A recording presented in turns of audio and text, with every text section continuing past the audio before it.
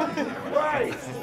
Hi, everybody. Hello. How are Nice you? to meet you. I'm Nice to Ayco. meet you. How are you? Fine. I wanted to congratulate you on the birth of your third daughter. Fucking A, total chaos. What does it feel like to be the man in the household? The greatest thing is coming back home from being on a trip like this, and you open up the door, and all you hear are these little voices going, "Daddy!" Like they're so excited when you come back home. And you know, I'm like a toy at home. They like crawl on me and they jump on me, and I'm the really active, fun dad. And they're still at that age where they jump on you and are not embarrassed. Well, they still by you. like me Yeah, too. Yeah. I mean, you know, like I think I'm just starting to embarrass my oldest, Violet. Yeah. I'll do something. She'll go, "Daddy." It seems that you've been busier than ever. I don't sleep or relax or take vacations at all. I never do. They're overrated? I don't know. I'm sure that they're fun. I just don't have time to fucking do it. You know, I have projects, and I feel more inspired now than ever before in my whole life.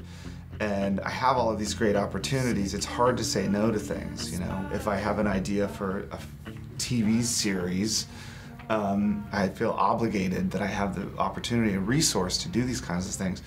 So I just do them. Over the last 20 years, we've been all over the world, but it's always a day here, a day there. We never really get a chance to get a feel for the places that we're in or what they have to offer. One of the things you wanted to do with this new project, Sonic Highways, was make a map of the American music. Yeah.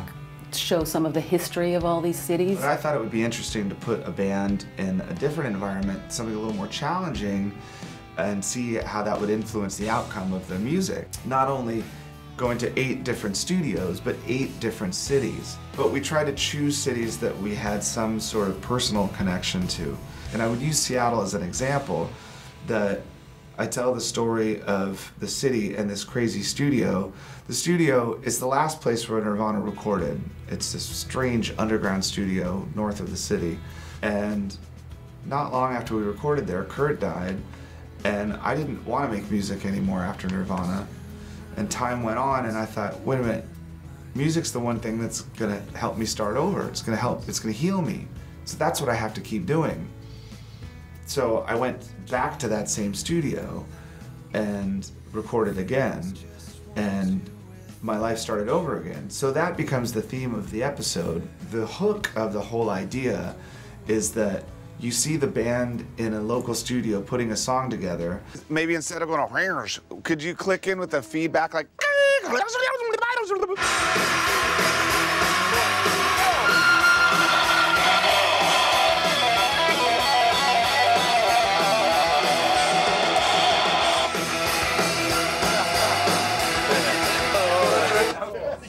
that was fucking badass. I thought if we go to each one of these places for a week is just long enough to get the energy and the pace of the city, and that like by osmosis, it's gonna happen. And I'm interviewing all of the most recognizable people from each city, and some that nobody knows. At the end of each week, the night before I had to do my vocal, I didn't have any lyrics at all.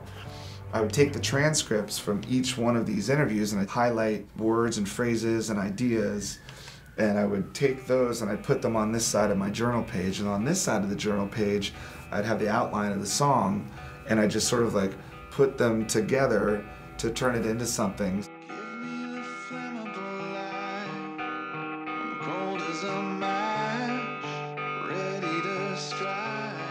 You are also going to look for new impulses when you take this on the road. You know, as a live band, what we love to do is to, the audience is like the 6th member of the band. You know, it's important for us that there is that connection with the audience. But when you come see the Foo Fighters, you know, we don't disappoint. I don't think. But wait till you see what we're doing for the next record. The next record, that's some fucked up shit. Because I already know what we're doing for that, and that makes this look like fucking kindergarten.